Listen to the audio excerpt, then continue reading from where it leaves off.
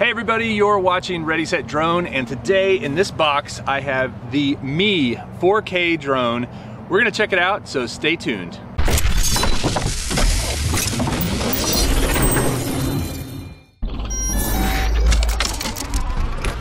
first of all, thanks to GearBest for supplying the Me 4K drone.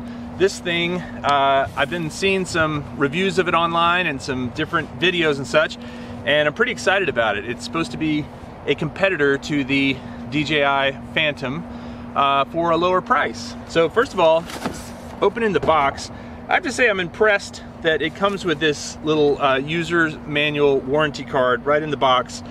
In it, it has the instructions on how everything works. It also has a QR code where you can go to download the actual app so you can use it for your phone. This is a drone that flies with an app that you connect to your phone. So get that out of the way. Go ahead and open up the styrofoam here, and there is the Me drone. Now it's pretty cool looking. It's sitting right there on top of everything else. I'm gonna go ahead and pull it out. No battery in it right now, but you can see the landing gear is folded up, and that's kind of cool because that makes it easy to store. It's not rigid landing gear. This landing gear folds down by moving these little lock and unlock switches on the side. So we'll move it over to unlock, fold it down, and then lock it. Fold it down and then lock it. So there it is with the landing gear engaged. So continuing into the box, take a look down there. Now there is what you get in the box. There's the remote control, which is has two antennas, and this remote is rechargeable, so it doesn't require a battery outside of it.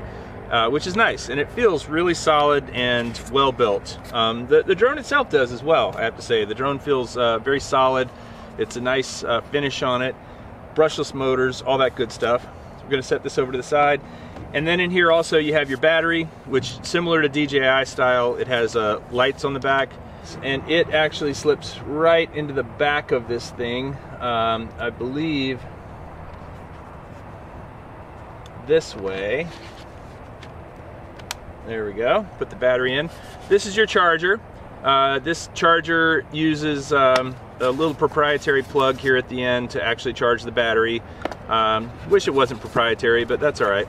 Here's your AC adapter. This is for the US, North America. And then it does come with propellers. There are 4 in this bag and 4 in this bag, so it comes with a full extra set of propellers. Put those on in a second. It comes with a little USB cable, and it comes with a wireless dongle. I believe that's what this is if you want to fly it wirelessly. I'm going to actually use an iPhone and use a cable. And then it comes with this 4K camera and gimbal. And this thing feels pretty substantial. It's got a slot for a micro SD card in the back here, you can see. And I don't think it comes with a micro SD card, so I'll have to get my own. But that's okay. We'll go ahead and put the props and the camera on. So let's do the props first. Now the propellers are either white or gold, and it's kind of the color scheme of this thing, and they are going to go on. All right, that one's locked on, so that's a grayish white one. Here comes a gold one.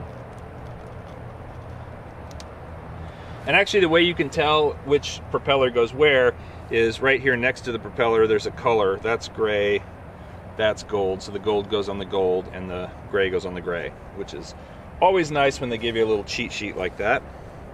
So let's see, another gray over here. And yeah, the top just kind of spins to lock and unlock, which is nice. No guessing whether they're locked or not. So.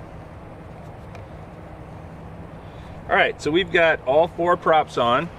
Now we're gonna go ahead and put the camera on the bottom, and there is a set of multi-pins. So I'm guessing these things down here on the bottom are sensors that allow it to have downward sensing to know that it's approaching the ground, and perhaps for stabilization. There is a little unlock switch here on the bottom.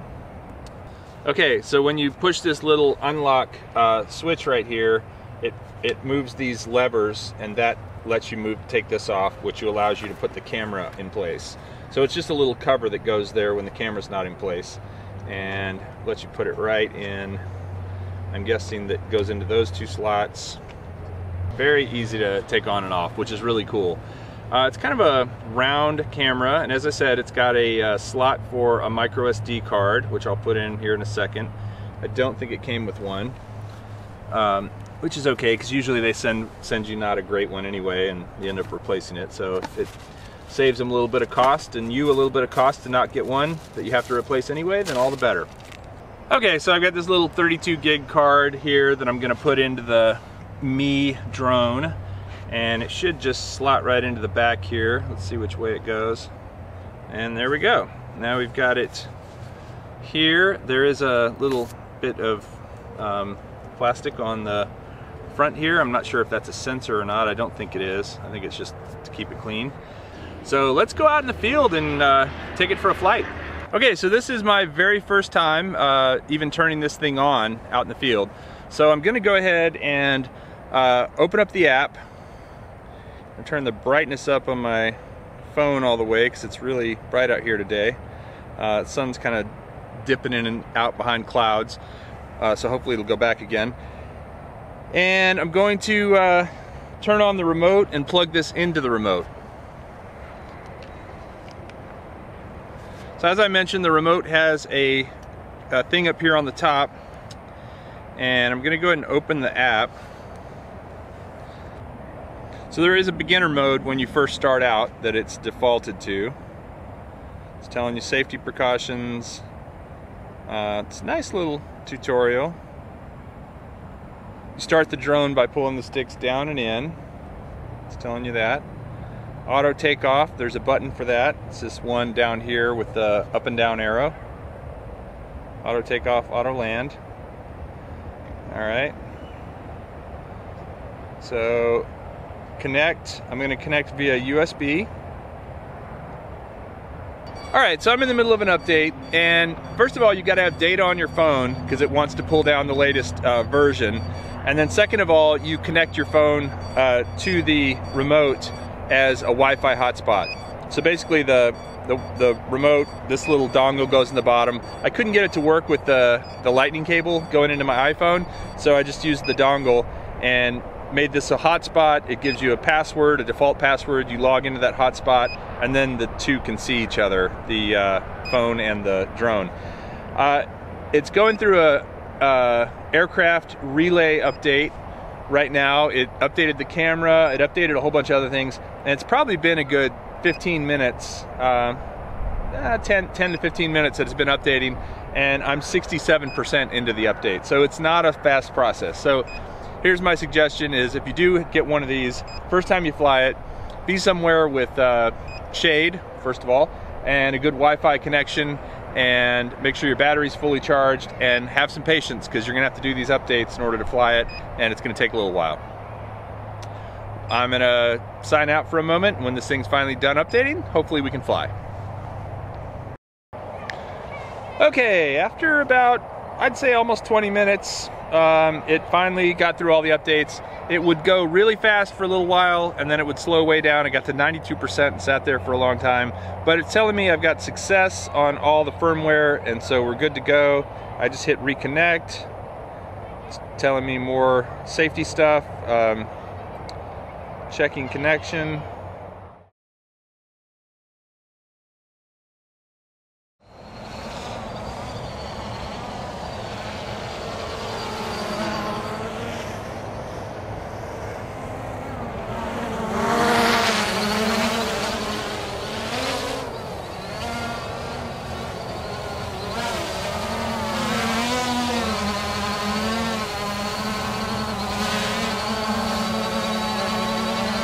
I'm going to try taking a couple of photos with it.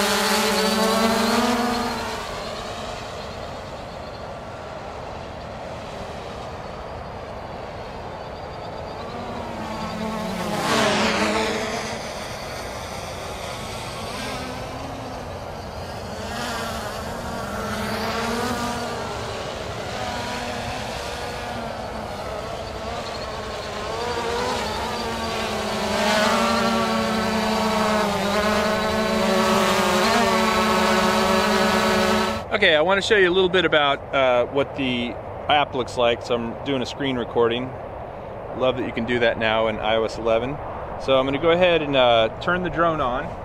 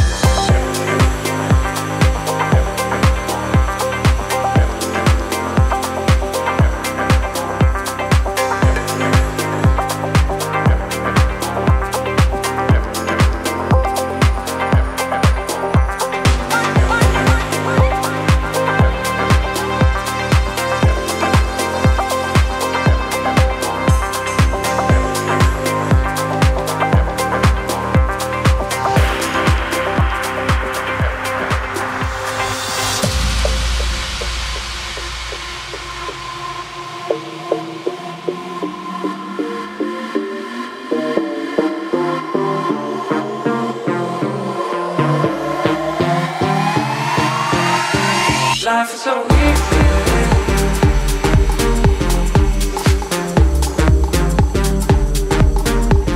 Give me your freedom. So selfless. Life is so easy.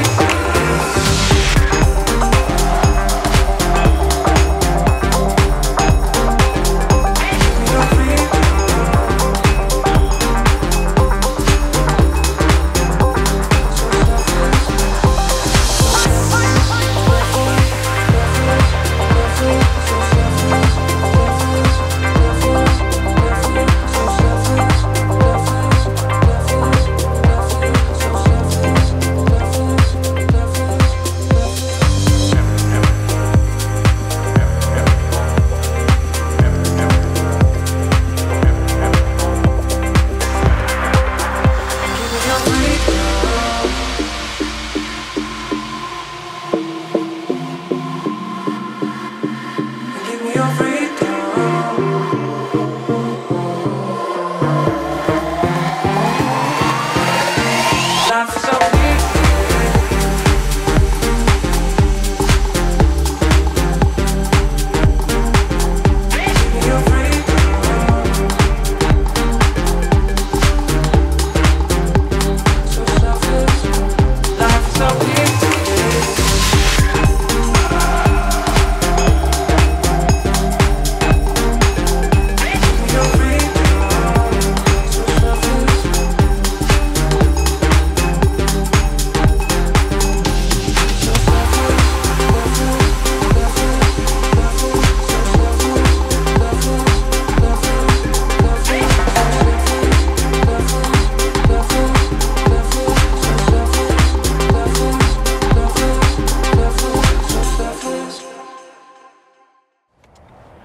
Okay, so the Mi 4K drone. I don't consider this a review, so please, I hope you don't either. This is really just my first experience with it, getting it out, setting it up, and flying it. It flies great. It actually flies pretty well. I mean, it's fast, it's agile, the GPS holds really well. It seems to have plenty of power. The app works pretty well, but there's a lot of weird stuff going on with errors that I was getting, and the setup and updating of it took forever. It was surprising. It took me a good 30 minutes to actually get it ready to fly in the air. The physical setup, you know, unfolding these and putting the props on is great. It's really fast. I honestly wish it wasn't so software dependent and so finicky about what's going on with the software, but I understand that's also a safety thing, I suppose, or just trying to keep the latest firmware on it. I don't know. I haven't looked at the footage yet, but I'm gonna check it out, and I'll make a little note about the footage. Maybe I could tell from my phone it looked pretty good, but you know, I want to see it on a computer monitor and see if it actually looks as good as it did on the phone. So far I'm giving this thing a tentative thumbs up. I like the way it flies. I think the footage is going to be good. It seems to be very well built and very well thought out, but I need to see if I can get all these software issues resolved and get it totally updated to where I'm not getting told that there were errors or anything like that. So again, that's my first impression of it. a tentative like, but let me experiment with it a little bit more and see if I can get it to behave a little bit better and see what the footage looks like. I hope you enjoyed this video. If you're thinking about getting a Me drone, a Me 4K drone like this, please use the link below. That helps support my channel. And if you want to wait and see how I resolve some of these issues, then I will do more videos maybe this weekend. I was just trying to get one going for this today, and I'm out of time, but and the battery's almost down. So check it out later. Let's see how it does in the future. But if you like this video, please hit the like button, and if you want to see more videos about drones and RC, please subscribe to Ready Set Drone. Thanks for watching.